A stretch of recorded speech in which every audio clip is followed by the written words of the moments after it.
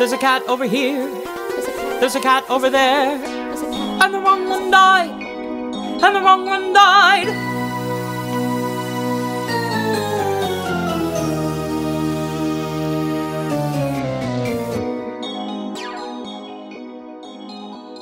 Welcome to The Wrong Cat Died, the podcast breakdown of the catastrophe. I'm your host, Mike Abrams, and today we have another special guest. She starred as Victoria in the 2016 Broadway revival of Cats.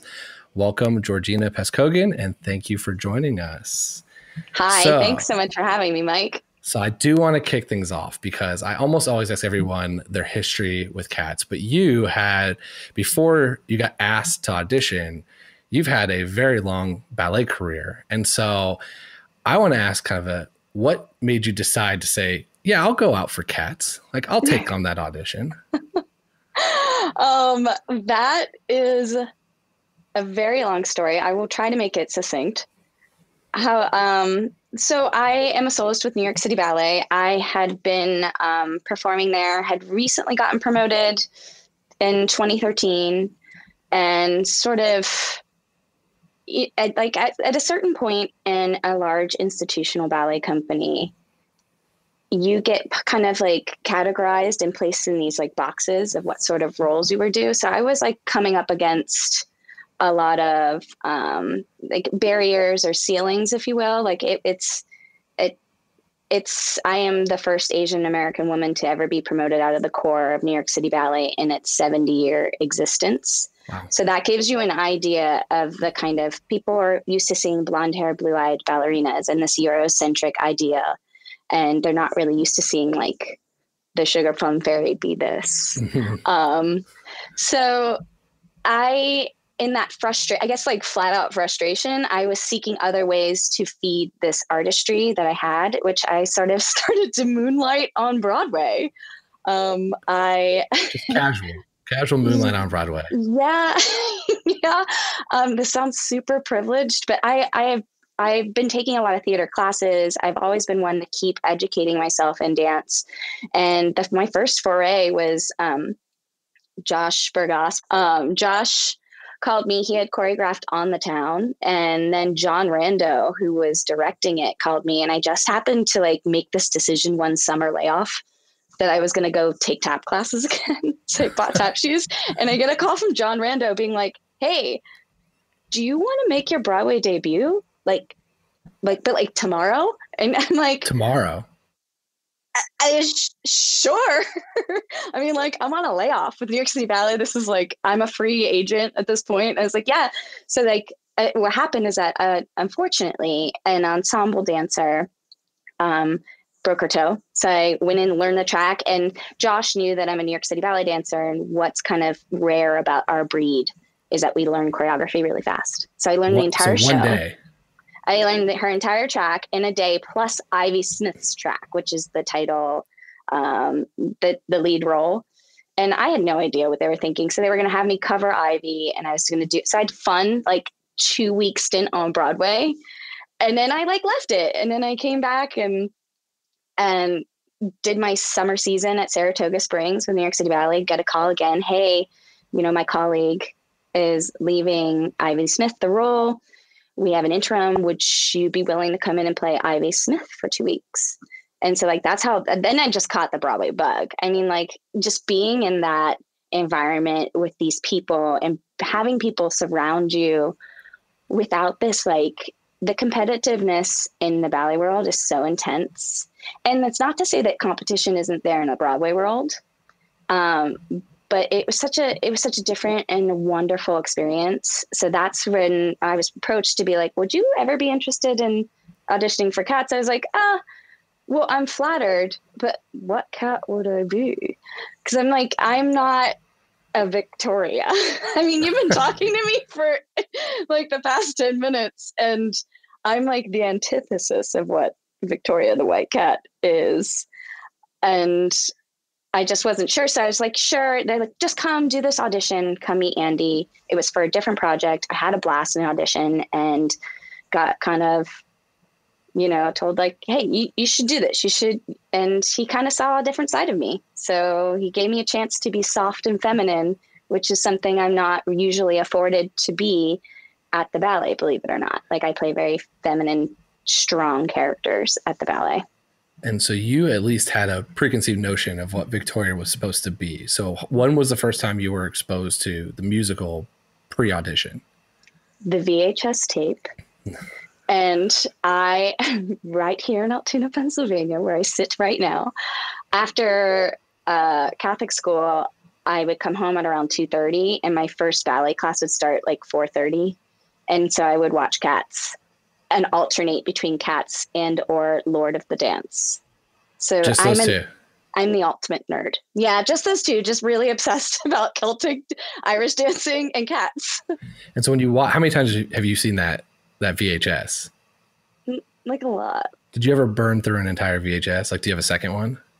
No, Okay. I just have not those. Not that level, but close, probably. No, yeah. I mean, it's just, I wasn't like rewinding and going back. And it just was like, I just thought it was really bizarre. I mean, I also was the kid that sat there and watched Bob Ross and thought that was the most thrilling TV of all time. So Bob Ross, Cats, and Irish dancing. Yeah, this is why I'm single. Yeah. This is that is quite a trio for, you said, high school age. Yeah, like 9th grade. Sad Gina.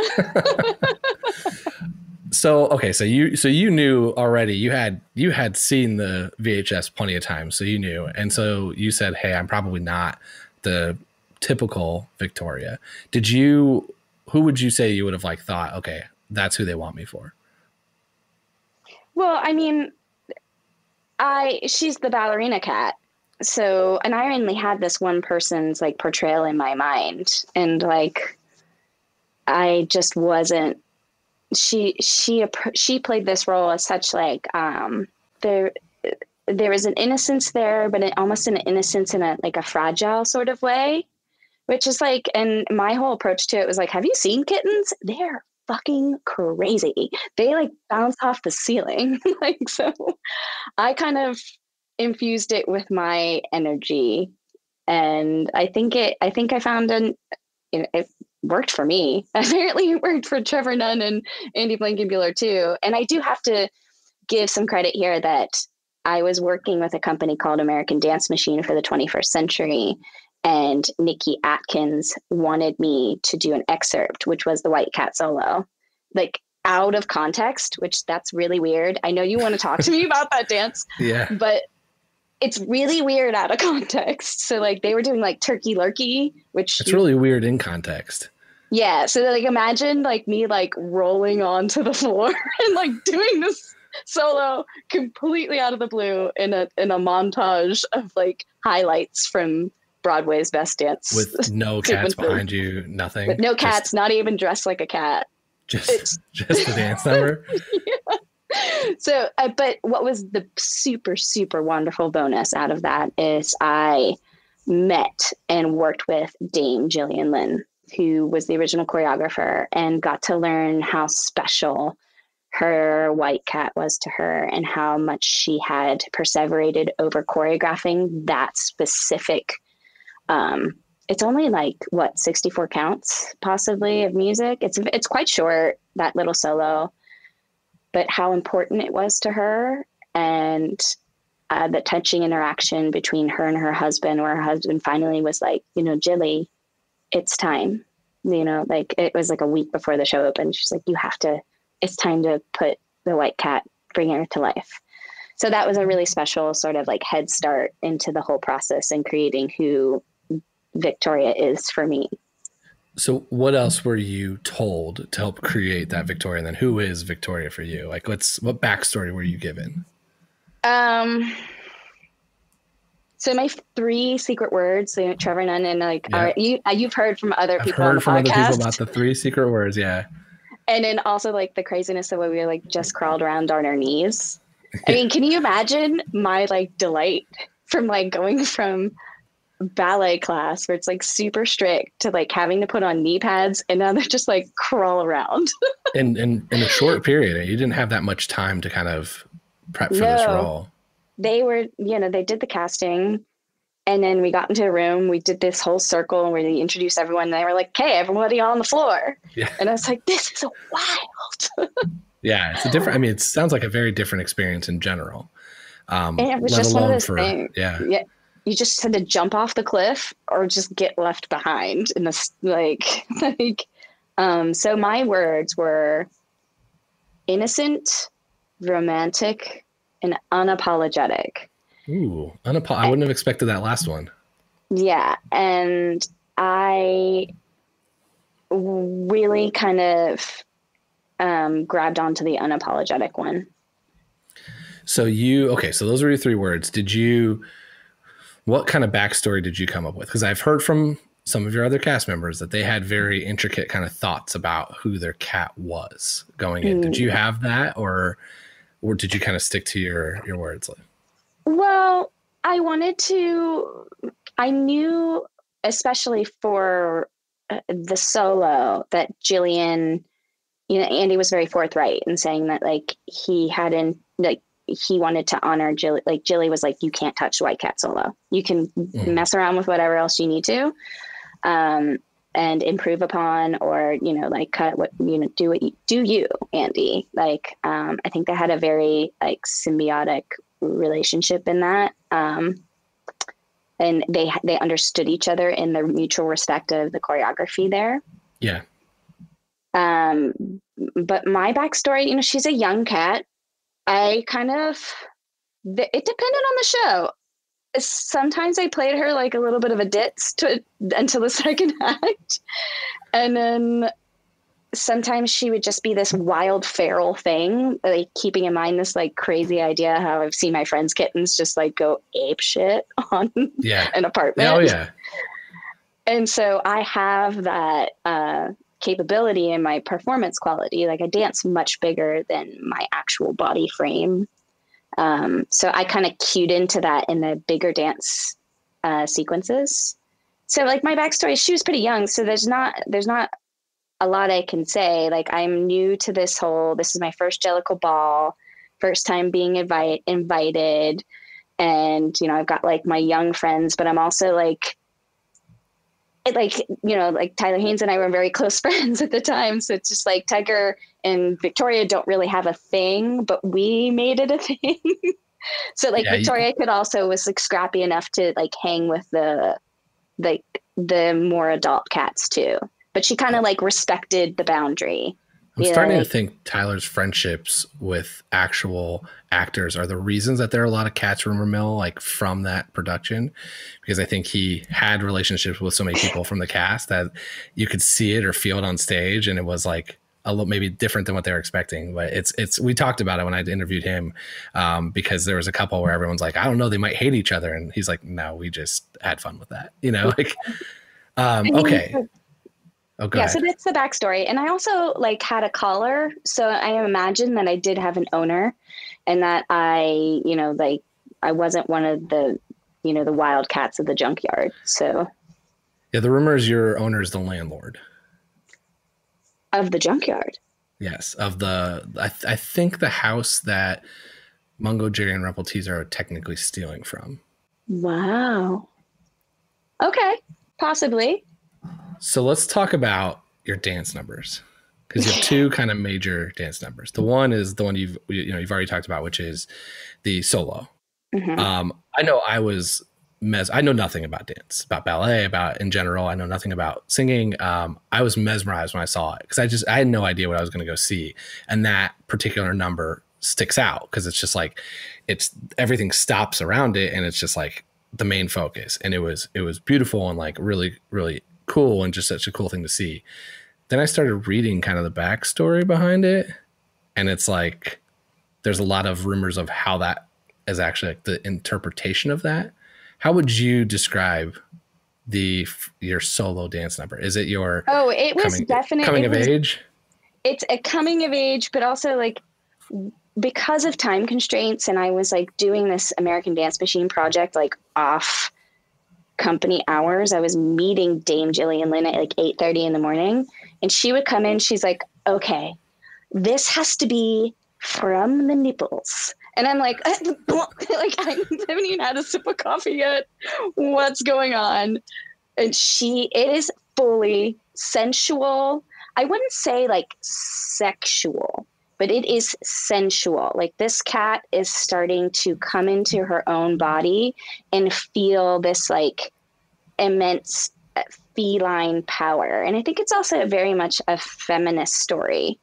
And I think cats in general, and this whole late edition of Grizabella being the heroine, it's all a super feminist story. And I can elaborate upon that, but like, there's no ifs and buts. You read right. Like, it's a very sensual solo.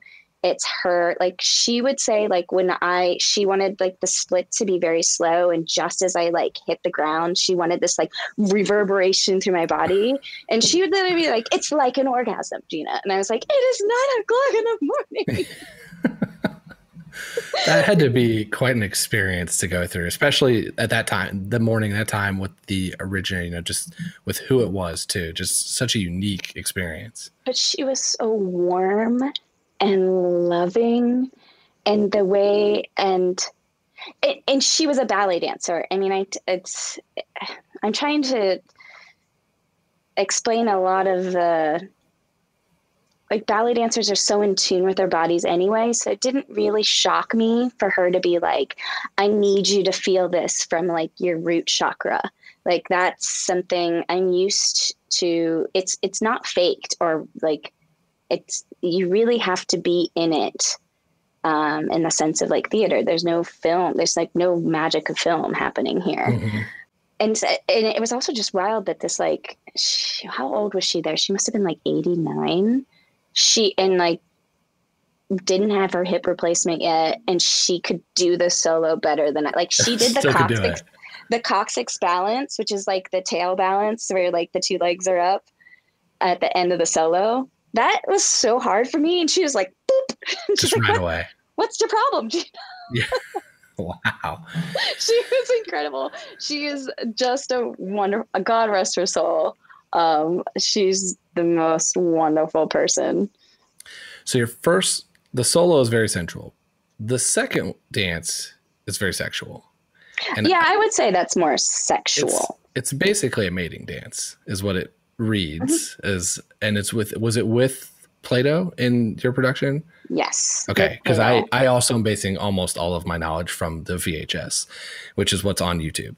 And so every time I'm like, oh, what happened in 2016, which is the only production I've seen live. I saw it twice in 2016. But I don't, I'm sitting here. Did you even get to see me before I had to leave? Yeah. Okay. I saw the second to last preview. Oh, you saw the fun stuff. I saw the, that was, my story was I had a friend that, grabbed tickets, who works in Broadway, who said, let's go see it. Like, this is I just moved to New York. Like, this is the show you got to see. That's very kind of traditional Broadway. And then she got super sick and couldn't go. And so I went by myself during a matinee on a Saturday, and I had no idea what I was seeing, and was just like mesmerized. And so, yeah, that is the very first one. Then I saw it about a year later. So I think you were both of them.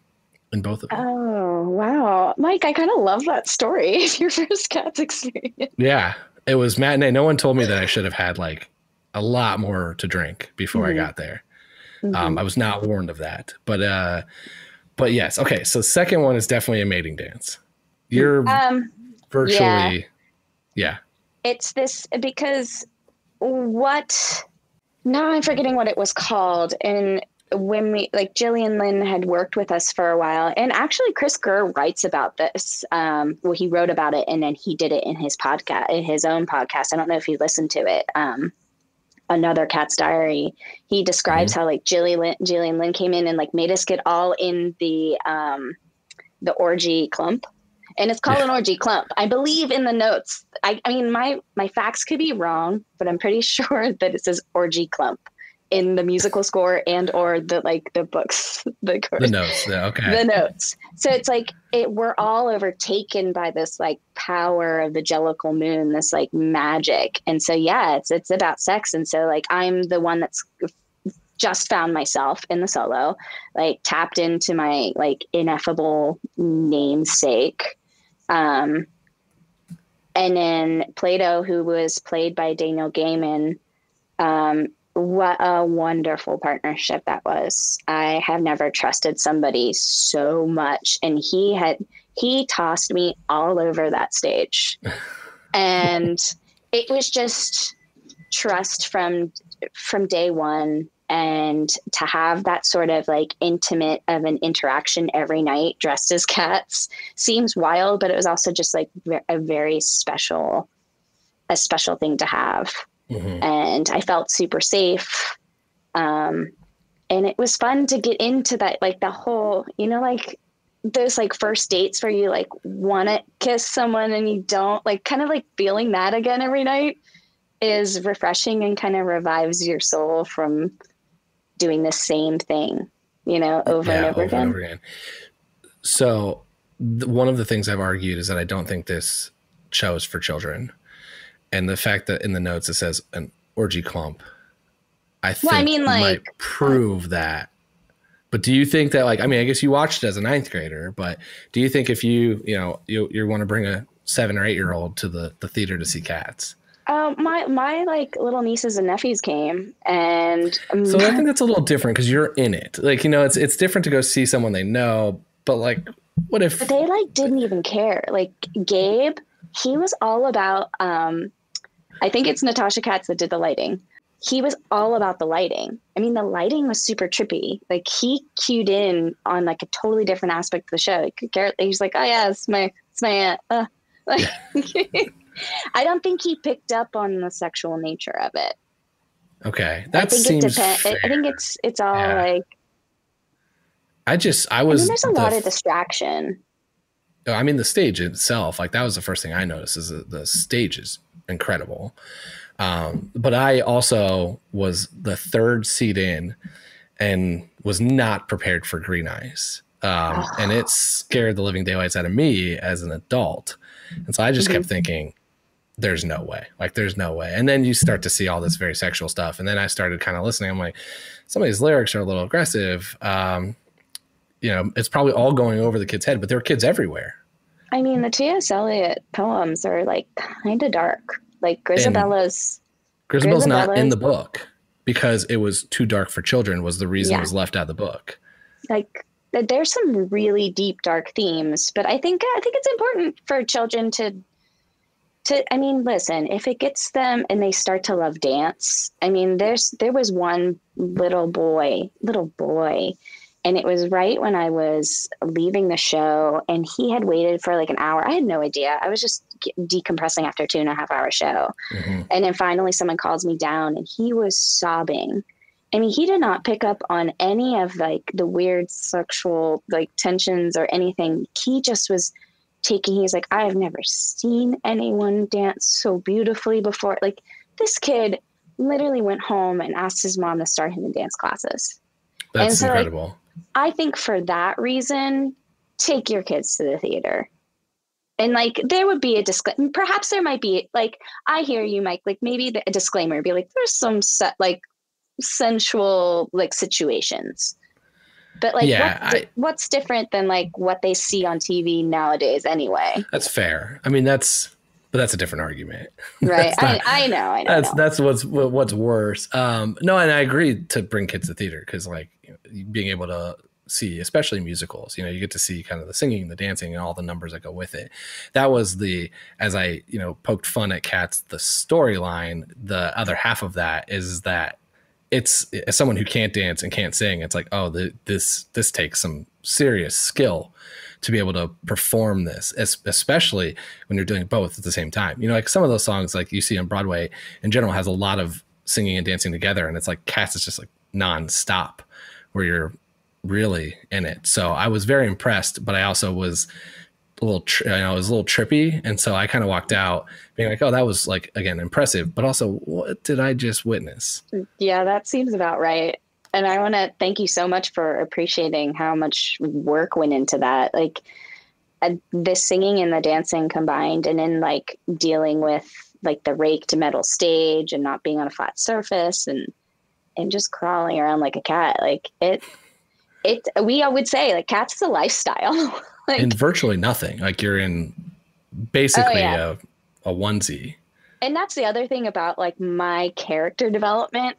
during the previews, there was like this whole discussion about like how people were seeing like my undergarments through my white unitard. And I was like, because you can't wear white undergarments under a white unitard. It's just going to come out like more opaque. Like it has to be skin tone. And then we like got into the whole discussion, like you have to match my skin tone. Otherwise you're still going to see the underwear. And then, yeah, like as the white cat, I couldn't hide at all. Even the numbers that I wasn't dancing, I just like showed up as this little blue thing, and lit in the corner, even when I was trying to hide. So like those were the moments where I would like look to Tyler and we would play, just start messing around with each other when I was in the corner. And people would always inevitably see that because I'd forget, like, you are a beacon of light literally on the stage. Well, especially after your first number two, it's like you were the center and then you can see you everywhere. So it's I do want to ask about the kind of catch rumor mill and see if you can either validate, agree, disagree. So one of the rumors, which I think you might not be totally true, because I think you sing in the show too, correct? Yeah, I sing. I don't have like a solo. Originally Syllabub and Victoria, or Jemima and Victoria, were the same cat. And then in the original production, there wasn't a ballet dancer that could do the Victoria track and then also sing the very high pitched. So one of the rumors is that Victoria is a deaf or mute cat. Well, that's so clearly disagree. That wasn't my storyline, but how interesting. How interesting. And then the other one we talked about was that you're the landlord's cat, and it's because of the collar and the fact that your fur is like very clean and white and more indoor cat than some of the other characters. I mean, I would say that I definitely have an owner. Am I the owner of the house that Mungo Jerry and Rumpetizer are stealing things out of? That's maybe stretching it. I don't know. I feel like you can stretch a lot in this, which we're going to get to next. Okay. So family tree. It's plausible. Family tree. There's 0. It's a lot of dotted lines. So one rumor is that you're Grizabella's daughter. Oh. Because you're the first one to welcome her back at the end, and probably just age in general as being one of the younger kittens, and she's one of the older cats. So do you think that has any merit? Yeah, I think there's merit to that. I didn't see it that way in the way I portrayed it. I thought she is like a vision of what, like, I think Victoria and Grizabella were they're kindred spirits. Because I think that makes sense. Grizabella was a Victoria. Like, she had an owner, she had a something, and that all went by the wayside. So that's why Grizabella their arc is they're tethered together in their storylines. Do you think Victoria followed Grizabella's path down the dark path, or do you think she stayed pure? More pure. I don't leave the tribe. Listen, that girl's not. Victoria wasn't pure after the Jellicle ball. Yeah, that's true. Very true. She stayed. She stayed in the Jellicle tribe. Did not leave to go. Rumored to be a cat prostitute. That's what the rumor is for Grizabella. When she leaves. I don't think Victoria went that route. I think Victoria is kind of like she's a deeper empathetic feline of that tribe. I think she initially, like, her reaction to Grizabella, like, she's just thought, like, she is so finding who she is. And I think she just kind of breaks away from the groups and is like, nah, I think this chick is fine. Like, let's give her a shot. Let's not be total dicks. Okay, so it's not mom. It's a little bit of like, this could be my future. Let's welcome her back. I think it's like, what would I feel like if I would want them to see. I think she sees a good in Grizabella. I think she sees a potential. I think she sees that. I think she sees a softer side in a lot of the cats, actually. Like. So the other rumor is that you're Muncus, Traps, and Demeter's daughter. I would believe that more. Okay, so that one seems more plausible. Yeah, I would believe that more. Why does that one seem more Because possible? Monkey Strap is totally a dad to Victoria. Like, totally a dad. Okay. So that one has more merit. The other one is that there's the obvious love interest with Plato. But the other one is that you might have a love interest with Mr. Mistopheles. Oh, I thought the rumor was that Mr. Mistopheles and Tugger had a love interest. Well, I mean, that one's definitely the case. But there is a Victoria, Mr. Mistopheles rumor as well. And it's either, potential, either lovers or brother sister. And I think it's because in the VHS production, you see them together a lot during different dances, and you see them kind of interacting a lot during different dances. I don't know if I wouldn't say it was a romantic attraction. I'm gonna say like meh to romantic attraction. I think it's more of like maybe she's like the budding. I was gonna say she's like the budding wingman for her gay friend Mistopheles. Yeah, and helping. That kind of works with the fact she's that like you helping procure Tugger. That like whole Tugger thing. Yeah. Okay. That makes sense. That fits your storyline a lot. Mm-hmm. Okay. So a couple other character questions. If you were not Victoria, which cat would you want to play? Bomb Ballerina. Ooh, another very great dance number and song. I mean, Christine Cornish-Smith slayed it. I would watch her and just do her number. I'd be like, I wish I could sing like that and also dance. Like, I was so humbled by the whole process of being in that company. It was really one of the scariest things I've done, but also one of the most gratifying things I've ever done. So.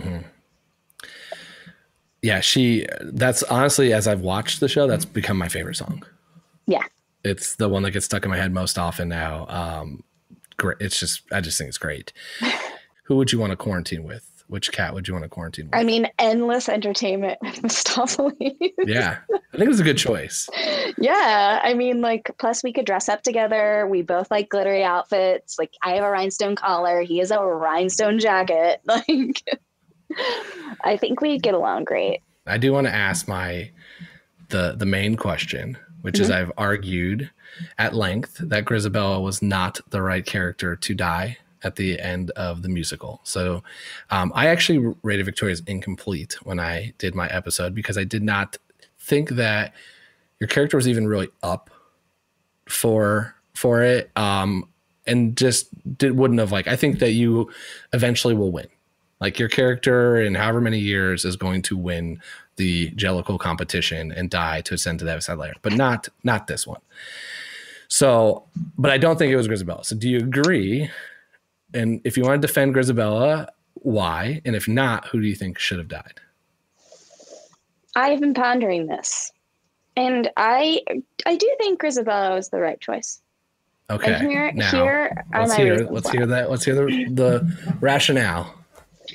So you have this whole idea, and I tried to when I was explaining why people should come to cats and why it's it's yes, we're cats, but yes, these are all feelings and personalities that humans have. So in looking at it in that frame now, minus the fur, what do we normally do to our women once they become old and no longer beautiful? We sort of discard them as a society. And so what pains me on a lot of different levels, and in a lot of my research and backstory for Victoria, it's just I have chosen for my profession to be a ballerina, and that's a young person's game. I am 35. I'm no longer 19, 20, like that. So I physically feel just sort of the decay of my, I just feel the body wane a little bit more viscerally than than maybe a normal person would. That I don't want to speak for someone who doesn't dance. I'm sure we all feel aches and pains at our age. but so that was something, and like, I will have to give up this career that I love, that I've dedicated my life to. And so like, and how Grizabella is, her whole plot is that she didn't do anything wrong. She didn't kill anyone. She's not like a Macavity. She was a sex worker. And we don't know the circumstances of why she had to do this, but she managed to survive through that. And generally speaking, like there's a lot of abuse. Like, we emotionally abuse her, and like some of the cats actually swipe at her in the show. So like there's abuse to this female cat. And then she builds up all of this like emotion, and she's lamenting the choices that she's made. And she like sings this guttural, like heartbreaking song of like memory of like a youth, and a youth lost, a beauty lost, and she feels worthless. And that's why every single night I would be sobbing in tears. Because it's just this idea that like, wow. And it happens in real life too. Like, we like, look at any woman in Hollywood over the age of 40. Like I do think she was the right cat to be picked and to ascend and to be given a chance to maybe relive. And we all make mistakes, but I don't feel like her mistakes were like being a pedophile. Yeah. I can, so your framing is just very different. Like, with the way you framed it, I agree with you. I framed it totally different. Well, how did you frame it? I want to understand how you framed it. So I've explained this a couple times on this podcast, so I'm sorry for everyone. Give me the abridged version. When I went to go see it, I was almost, part of it was like, hey, Leona Lewis is going to be Grizabella. Which that meant nothing to me. Grizabella, I was like, okay, Leona Lewis is going to sing the one song I knew going into the show. She was on the X Factor.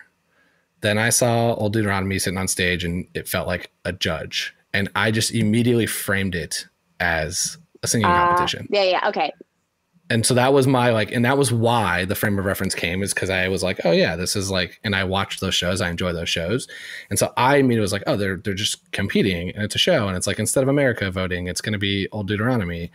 And I've got the person who's won or, was successful on one of those shows.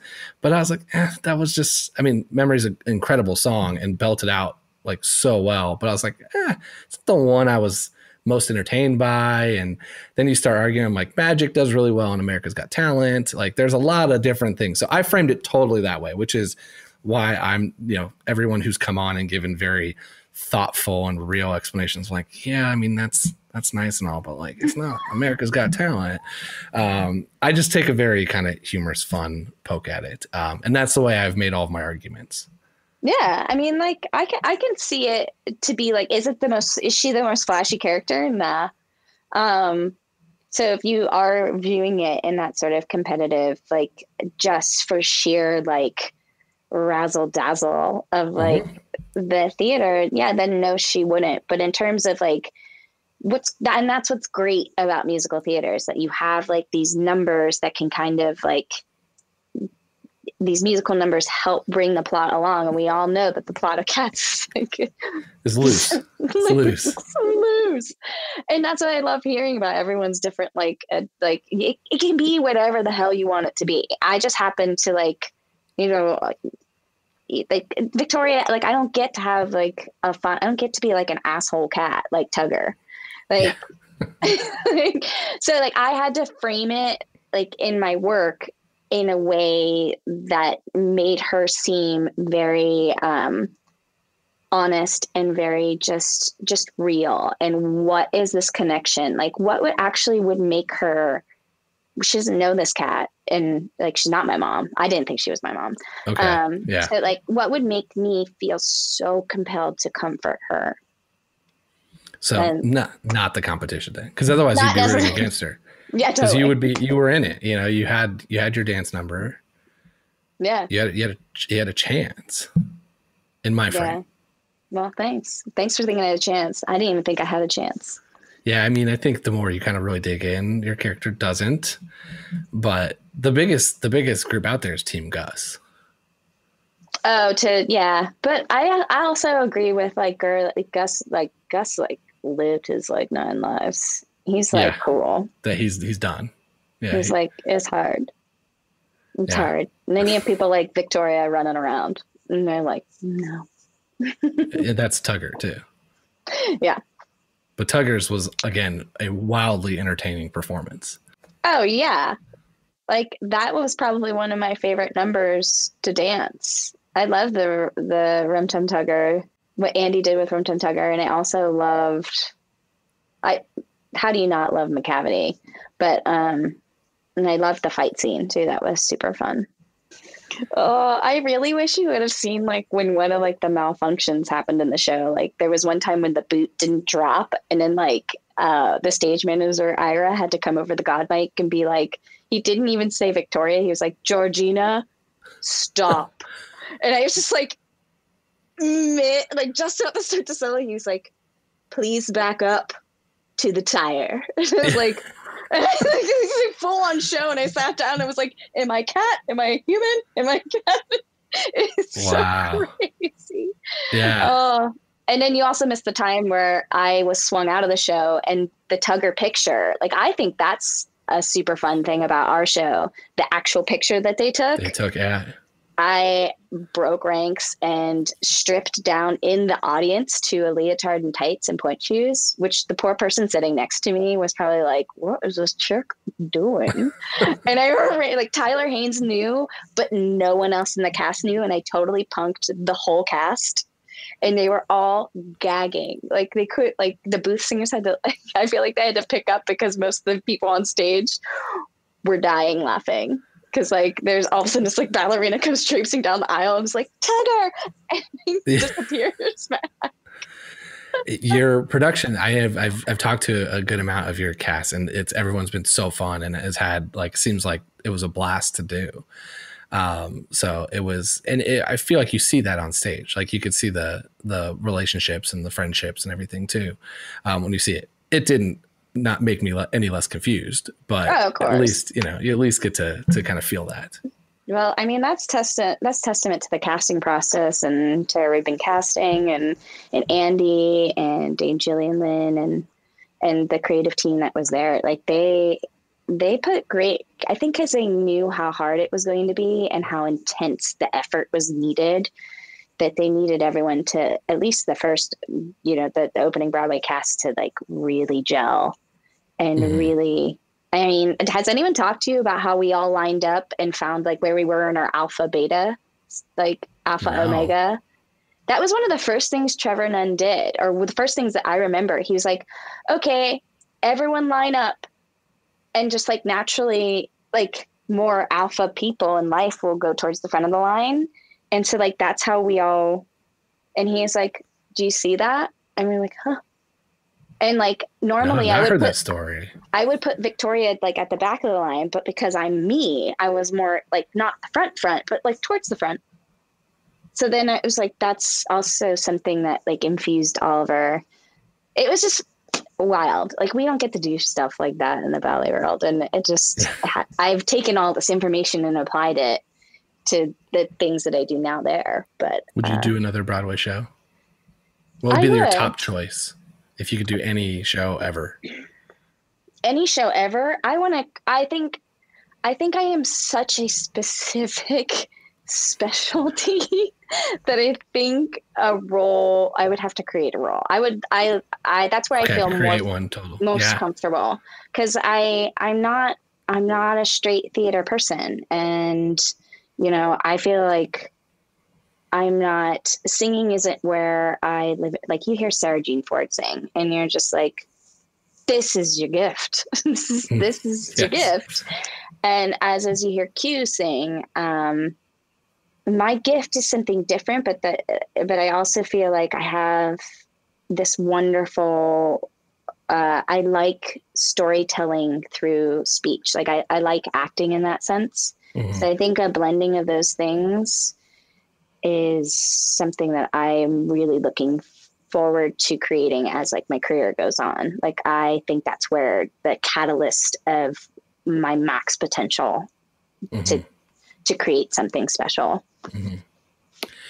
So tell us, how can we find you on social media? Because that's the important question. Okay. Well, you can find me at Georgina_Pazcoguin on the Insta. On the tweets, it's G Pazcoguin. And I am the Rogue Ballerina. So you can also just use that hashtag. And yeah, I'm around. Awesome. Well, thank you so much for being on this podcast today and answering all of my ridiculous questions. They're not really ridiculous. And telling your thoughtful, serious answer in defense of Grizabella. I love hearing all the people who have actually really dug in beyond my ridiculous version. I mean, everything is valid in this crazy world we live in.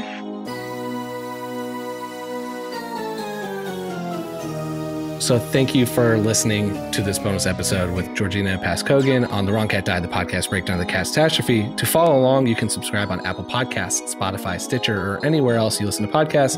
Follow us on Twitter or Instagram at The Wrong Cat Died, or check us out on our website, thewrongcatdied.com.